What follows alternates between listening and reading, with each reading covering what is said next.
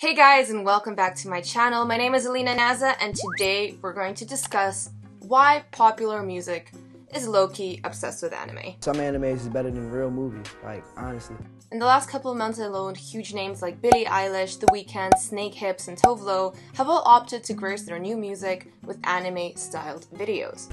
Yeah. I want to look into the question of why anime, and why not anything else? Why not make SpongeBob-themed videos? So today, you and I are going to look at precisely that. Naturally, the first reason is the global pandemic. With the lack of opportunities to make large-scale productions due to social distancing measures around the world, animation as a general has been on the boom as a seemingly original solution to this problem. In fact, it's probably a whole lot cheaper as well to commission a 4-minute cartoon rather than hiring a whole-ass production team. And many artists and their teams have caught the gist of this, excluding, of course, Taylor Swift, who DIYs everything in such a way that makes the pandemic look like a slight inconvenience. But I digress. Okay, so now that we've covered the practical reasons, let's look into why the precise anime genre and not some other animation style. To understand this properly, we need to look into the concept of anime itself and what it stands for in Japanese culture. To put it in a nutshell, anime often explores the human condition. It can be incredibly deep, but also irreverent and comedic at the same time. Mix in some supernatural elements and you've got the perfect medium to light up people's imaginations, whisk them into another reality, and get into the core of their subconscious. It does so by framing serious issues in animated and seemingly harmless packaging. What I mean is that anime gets people to put their guards down. For animation is often considered somehow less deep, serious, important than actual film. But ironically, it oftentimes strikes deeper exactly because of that. And the creators of Japanese anime have exploited this opening fully, with works like Death Note, Fullmetal Alchemist, and Cowboy Bebop that engage their viewers' opinions on criminality, justice, morality, and even loss. Many people, myself included, when watching these works, are left surprised with just how emotionally demanding an animation can be. Thus, the Western scene started noticing this as well. And none more other than The Weeknd with his animated clip for Snowchild. The clip was actually produced by the Art Shagio studio, which is apparently the first Black-owned anime studio. So let's analyze this music video a little bit closer. The Weeknd traces every one of his past and present artist personas in the Snowchild music video. He pays great attention to his past riddled with drugs, money, and alcohol, and it shows that no matter how far The Weeknd runs from his fast life, it just keeps catching up to him.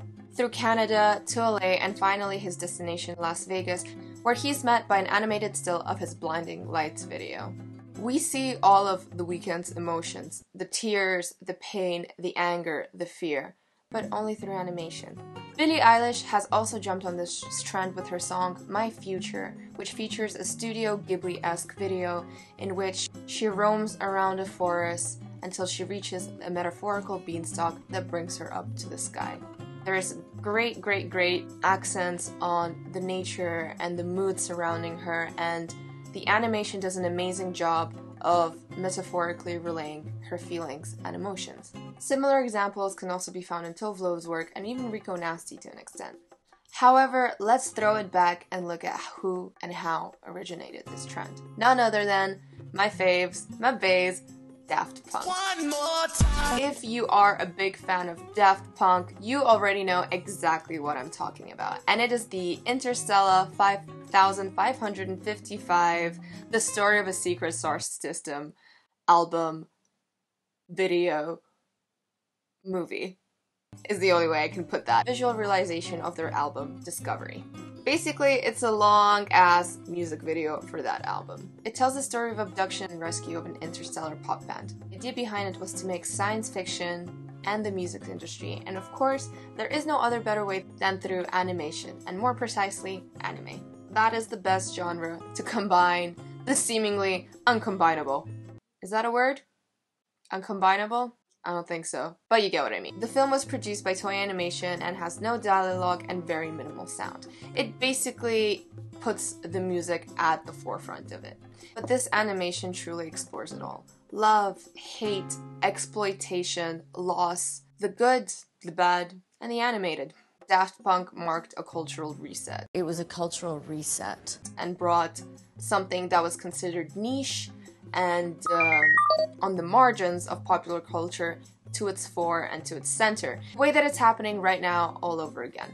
And guys, if you have not had a chance to watch it yet, please, please, please go and watch it. It's only an hour long, and honestly, it's gonna take you on an emotional roller coaster. Another awesome example that comes to mind are my childhood friends, the Gorillaz. The amount of time, guys, that I spent watching their clips and researching them at the tender age of 11, I truly felt like I was part of the gang. The project isn't necessarily officially anime, however, it still incorporates comparatively strange myth and behavior that has become synonymous with anime and manga. The difference, however, between these two examples and the former of Billie Eilish and Snowchild is the actual insertion of the real-life singers in animated form into the music videos. Whereas Gorillaz are all fictional and Daft Punk barely included themselves in the Interstellar movie, Billie Eilish and The Weeknd can now be seen in front of our eyes in animated form. It's an interesting choice because I feel like it reinforces their icon image.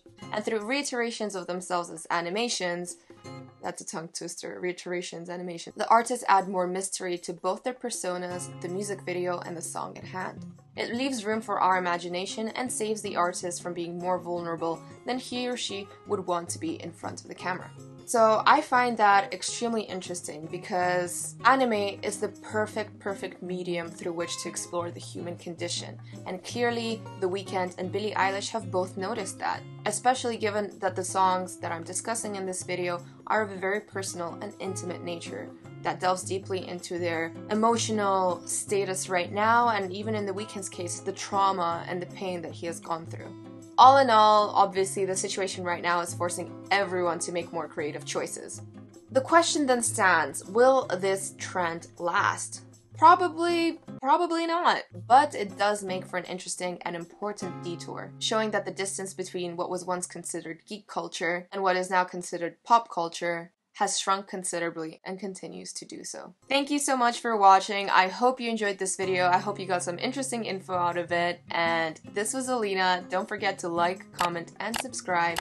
And I will see you very soon. Ciao, ciao.